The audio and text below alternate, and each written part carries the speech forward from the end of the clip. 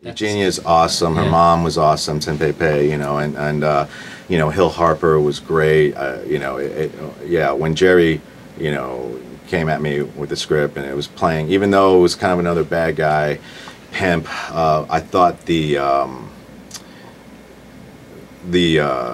project is so current, and you know it's important and it needed to be talked about, especially you know with all the human trafficking and forced prostitution that's going on today as we speak, whether it's in New York, Virginia, Texas.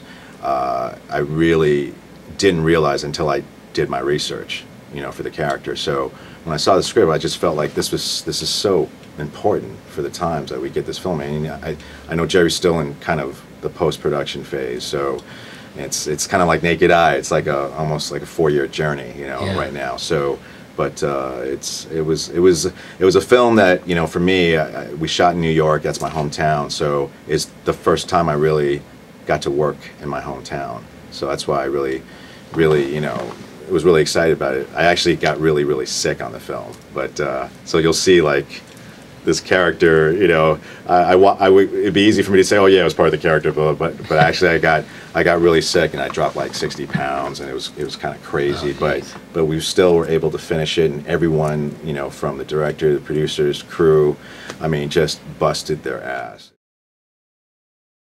I met David Wren, well, originally, yeah, through Kelly, who, after he directed Shanghai Kiss, and which is a film that I loved. I don't know if you had a chance to see it, but it's a great film.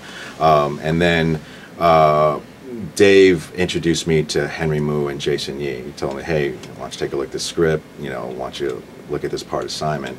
I was like, yeah, sure. I met the guys, and they're all from the East Coast, so you know, we all had that East Coast vibe. So I was like, yeah, cool, man. Let's go on this journey. Let's do it. So then they asked me if I would direct the action. So because sometimes when I want to act, I just want to do that. But on this one, you know, it was like Asian independent cause. Let's do it. So besides acting, also set up all the action stuff. So that's kind of how it all got involved. And then later on, it kind of evolved into a producing position. So kind of helped out a lot with post and, you know, troubleshot a lot of stuff that we were kind of, you know, working in and out. So it's been a 3.5 to 4 year journey. Wow. Definitely. I mean, honestly, through the whole shoot, like acting was the last thing on my mind. I always felt like on that film that I wasn't prepared enough because there was so much that we were going in, like worrying about locations or, you know, prepping the action and directing the action and all that stuff, making sure everything was right. And you know, it was like the last thing was, oh, my scene, lines, oh shit, you know, so,